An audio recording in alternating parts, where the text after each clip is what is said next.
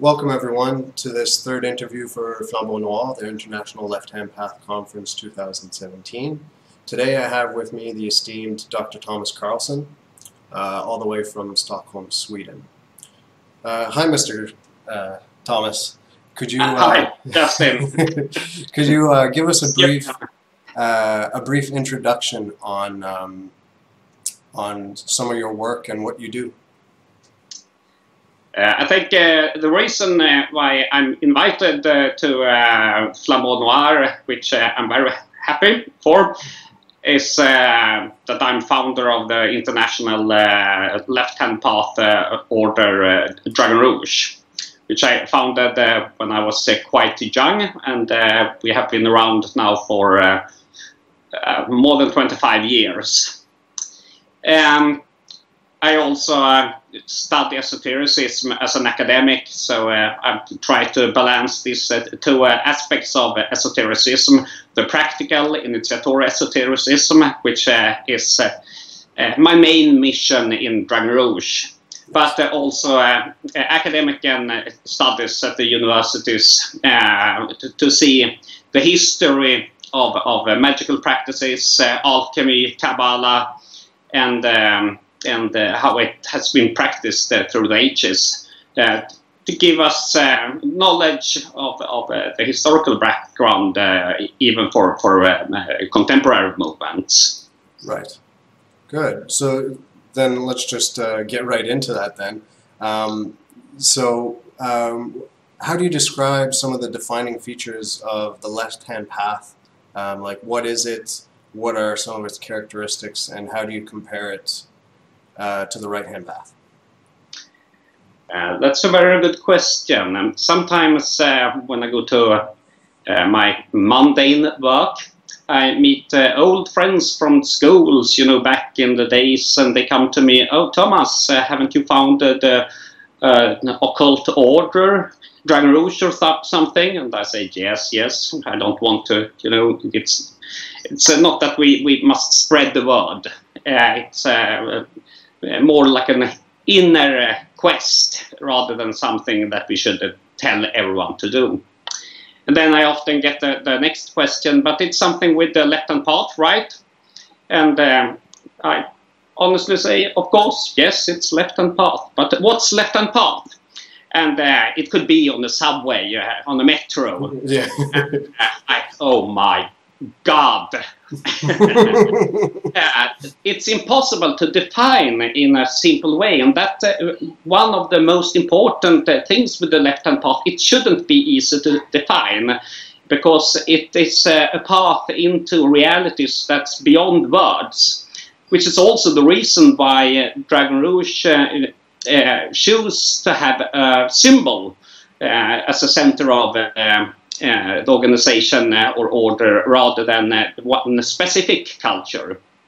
We could have named it like the Order of Loki, or the Order of some deity. Right. But from the very beginning, we thought that the left-hand path is a kind of meta concept that's beyond any human culture or tradition, and we can see some patterns. It's possible, maybe, to do some definitions of what the left-hand path could be. But at the same time, left-hand path always goes away from easy definitions. But there are some points, I think it's common for all left-hand path systems. Emphasizing the dark, of course.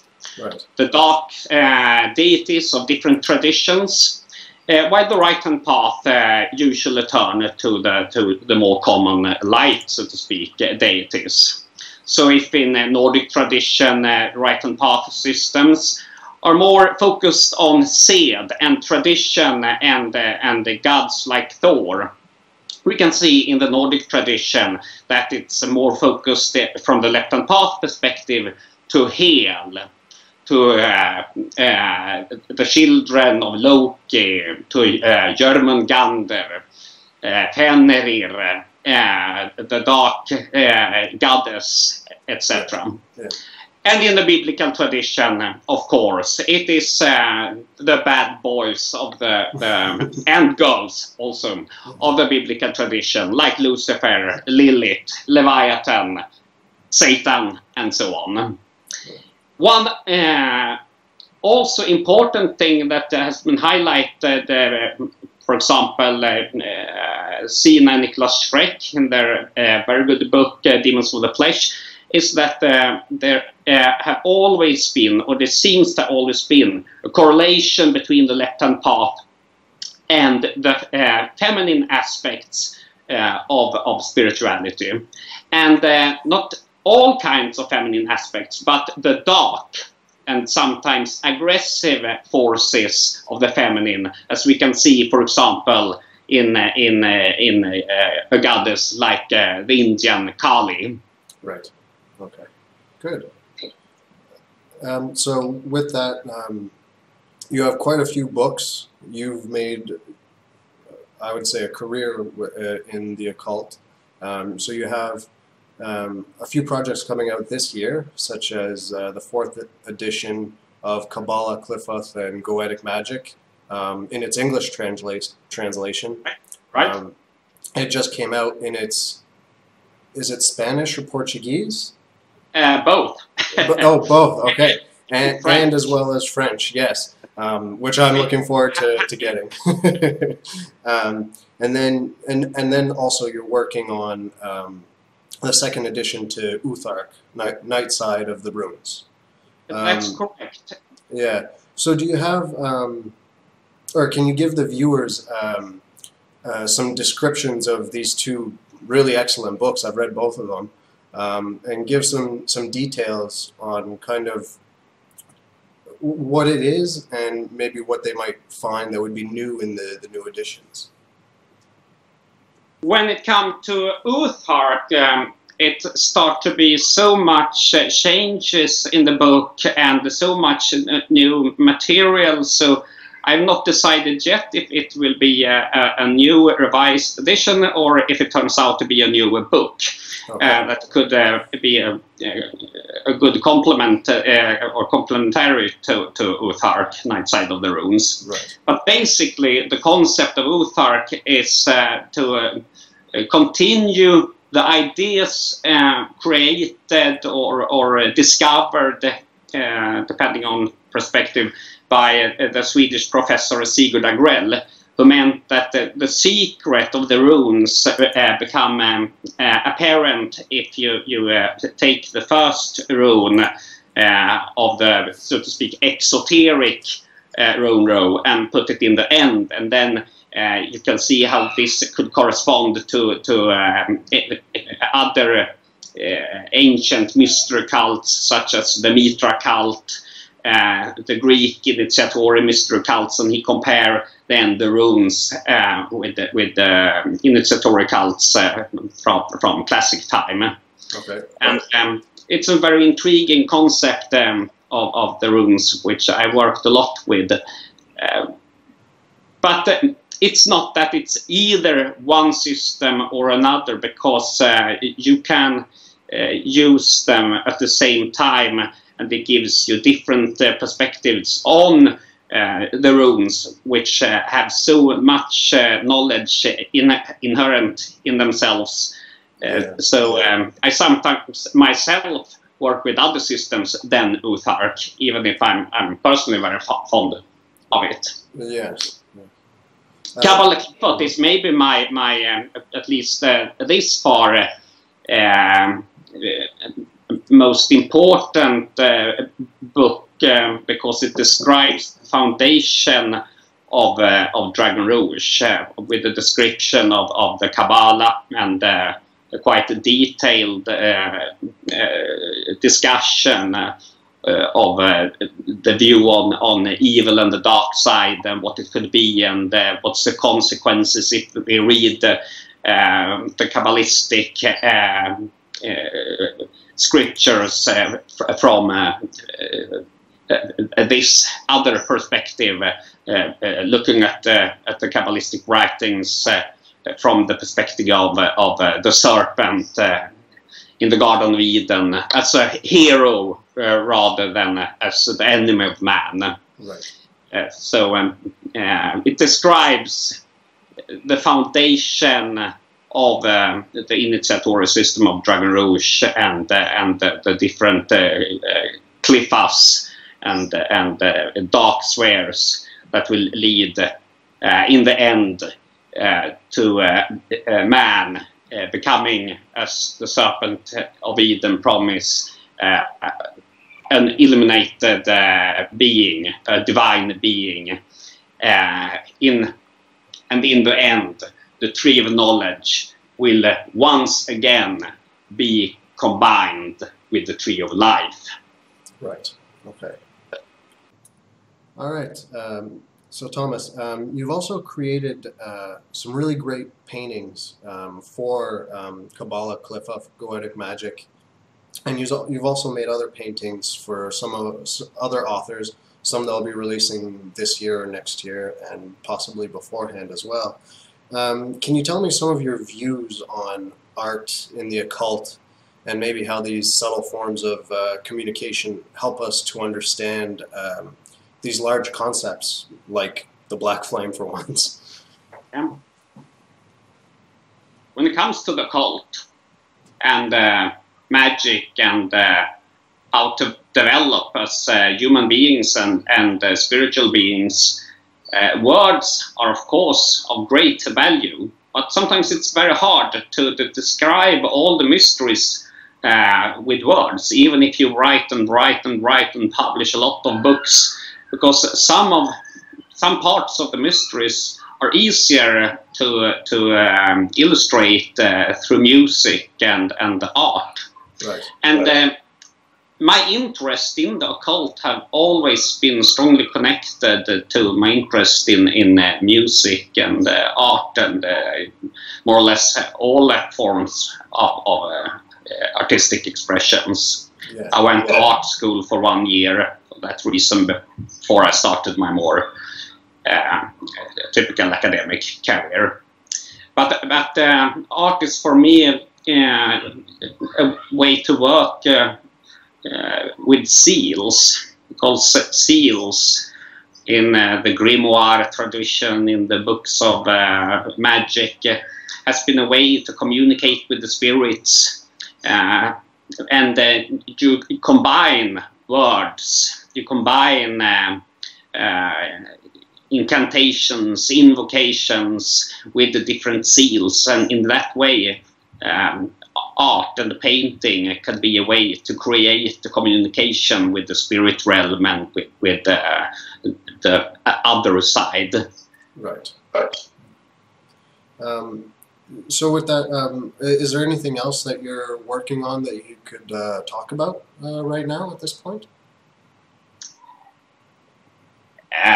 My focus right now, besides trying to be a decent family father, is the next edition of Uthark. Okay. And how we can see how different parts of the Nordic myths and traditions corresponds very well with the left-hand path.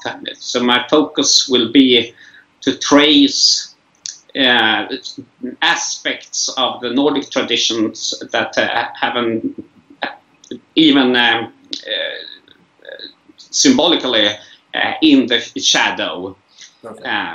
So my focus right now is more to look at the picture stones on Gotland, and also see how things in our biology corresponds to myths and to non-physical aspects of existence. From an academic point of view, I'm a little bit on the same track, studying what's going on in the brain during astral projections and spiritual experiences. But I will look at that from my perspective as a historian and scholar of religion. Right. But with the cooperation with the people working with the chemistry of the brain, and we can in that way give knowledge to each other from our different perspectives. Yeah, oh, that sounds really interesting. Will you be doing any sort of since you're a teacher, but will you also be releasing academic papers on that? Yeah, it will be some academic papers. Okay. Probably it will be focused on 3 papers that I will release in a publication. Okay. Oh, interesting. Well, I look forward to reading that. So more bringing it to more a personal level, on your journey in your life, since you've been pretty much a practitioner your entire life, can you tell us 1 or 2 things that kind of stood out for you as major learning points or realizations? Yeah. First, I would say when I realized that I all my life have had what have been referred to as paranormal experiences. All my life, astral projection has been very natural, but so natural that I didn't understand that people could think of it as something unnatural.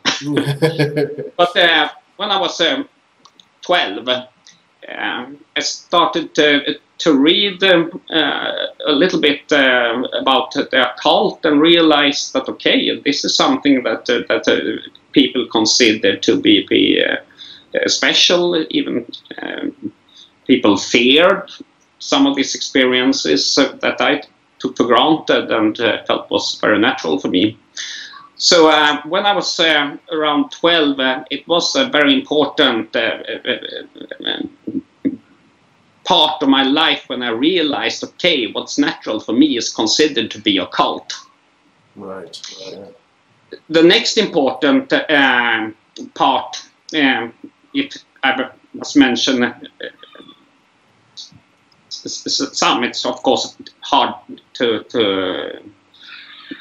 every minute is important in one way or another. Yeah.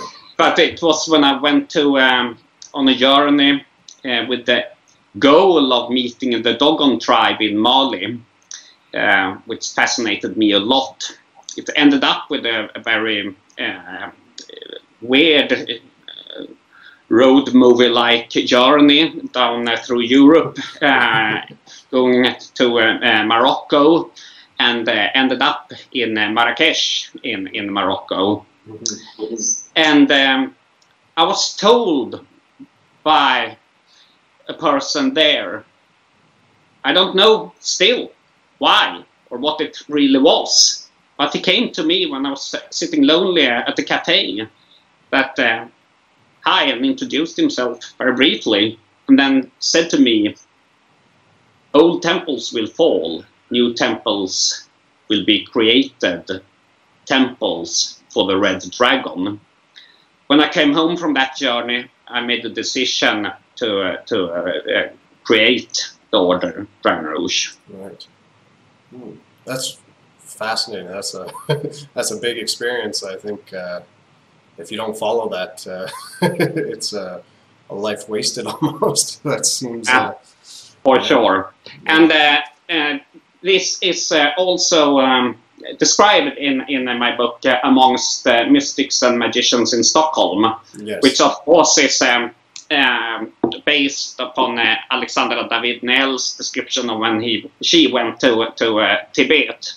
But the idea and the concept of the book is that you must travel. You must travel outside yourself in different ways. Maybe travel around the world, maybe travel beyond your body, but at the same time, the maybe most important part is when you come back to yourself from your starting point.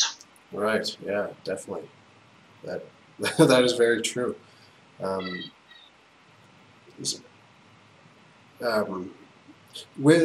believe that among mystics and magicians in Stockholm, that's one part series. It's supposed to be a series of books. Is that correct? Yeah, yeah, but right now I am.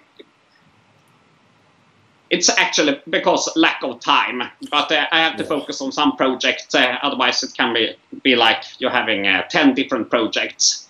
Yeah. Already started writing part 2 and 3. The part 2 will be about the early days of Dragon Rouge. Okay. And the project title is A Necromancer's Diary. And the third part, the project title is At the End of the Left-Hand Path, which is, of course, emphasizing the idea that the end of the left-hand path is always a new start and the beginning. Right. Well, I look forward to seeing those books eventually. Now, I know that you are a busy man, so it's a hard thing to do, but I do look forward to seeing those. It will come someday. Yeah, someday. Kind of coming back again also with Qabalah, Qliphoth and Goetic Magic, you speak about, I'm not necessarily you personally, but more looking at the Jewish traditions and mysticisms of what evil is. But could you give a little more of a definition of what you might think it is? Why do you think it's present or prevalent in society and religions, and why is it such a big thing? That is an aspect of the left-hand path which is important also for what we can do for society. Because if it's something we have learned from history, that it is never the people who think that they themselves are evil or belonging to the dark side who make the most destructive things. It is always the people who believe that they do that for the sake of good, and because they are good and they have God and they have the political reasons to force their ideas upon other people. So if we look at this from the perspective of what we also can do for society, if we go into deeper knowledge of what the myths are telling us and what the occult tradition are telling us, going into the concepts of evil and going into the concepts of dark will make us better humans. Maybe if you would use that term, gooder humans and more enlightened humans, because you don't just go for the cliches of what's good and what's light, because most of the really terrible things that's happened through history has always been in the name of the good, and that's why the myths and the occult tradition can teach us so much as human beings if we study the dark side. Great. So with that, it quickly comes to mind that what does the black flame mean for you? What is your black flame? Now I know this is kind of a broad term, but whatever you can give it is perfect. I would say the black flame, it's Kundalini Shakti. It is something that is deep inside us, the driving force, strongly connected to Shakti, to Kundalini, that burn and transform. It's also connected to the rays of the black sun, which nourish if we sacrifice what is bad, garbage in our lives. The black flame transforms it into energy and into something, heat, in the good way, that make it possible for us to live, to survive, to continue our journey. So the black flame to me is strongly connected to Lilith, to Kali, to Yale in the Nordic tradition, and the left-hand path concept of illumination. Right. So we've already kind of spoken a bit about this, but since you're a family man, you're a scholar, and you're also a practitioner. So what does a kind of typical day look like for you, and how does that help manifest your illumination?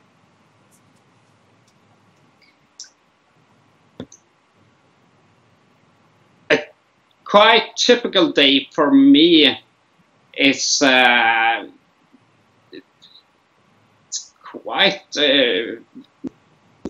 looks quite much the life of anyone else with children, job, family, etc. So I don't worship Satan 24 hours.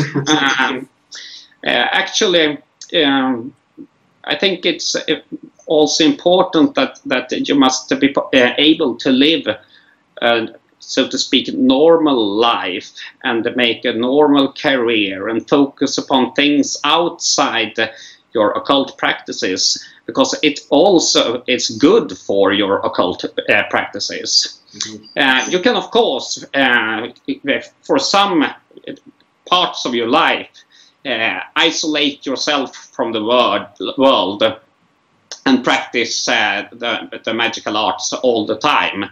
But at least from my interpretation and the interpretation of Dragon Rouge, the left-hand path is far from escapism.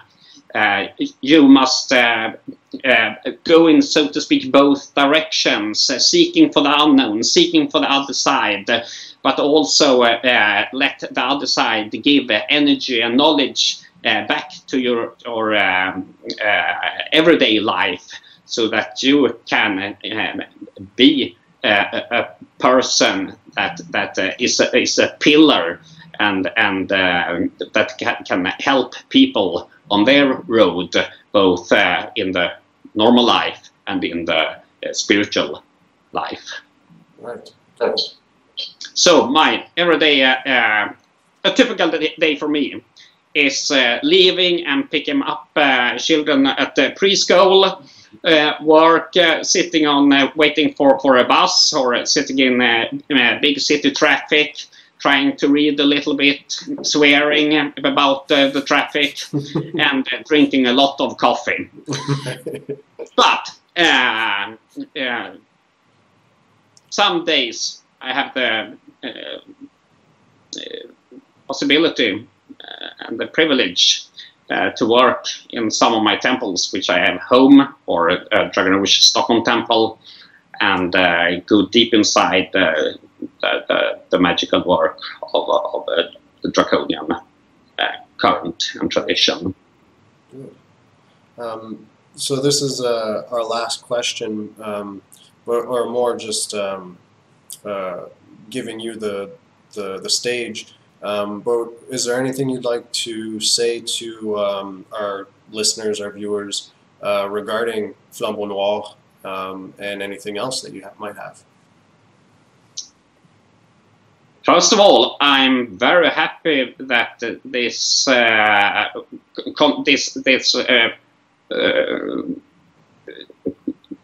conferences continues, and I know how hard it is to organize things in real life. There is a lot of people that just sitting and pretending to work with the occult, but you must also show with results in real life that you, for example, can cooperate with other people to prove for yourself and for the spirits that you have learned something from your occult practices. And that's Flambeau Noir, a great example of a concrete manifestation of the occult into something that's also real on the physical plane. And I look forward very much to meet both the other speakers and artists and the audience. And I think the left-hand path should never go into this kind of dogmatic discussions about what is true left-hand path and so on, because that's a dead end. It becomes like the bad sides of theology, that the left-hand path is a mysterious path and we must just accept it, and that the mundane definitions will differ, and that's the beauty of it all. Right. So is there, do you have any websites or social media that you'd like to promote, or where people could find you? I would recommend then the Dragon Rouge website, okay. Which is, yeah. I think that's dragonrouge.net. That's true. And it's also a good meeting point with other members and people into the Draconian Current. Of course, it's for members. But you will meet a lot of very skilled magicians, both male and female, and from different backgrounds, with the different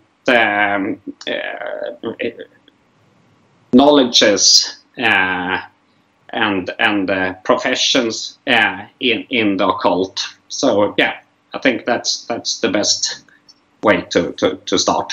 Okay, thank you. So for everyone else listening, please make sure to check out the Flambeau Noir website, which is flambeaunoir.com. You can also check us out on Facebook by searching for Flambeau Noir. And be sure to purchase your tickets. We have more interviews coming this way, and stay tuned for some more great announcements. Thank you, everyone. Thank you, Thomas. Thank you, Yasin.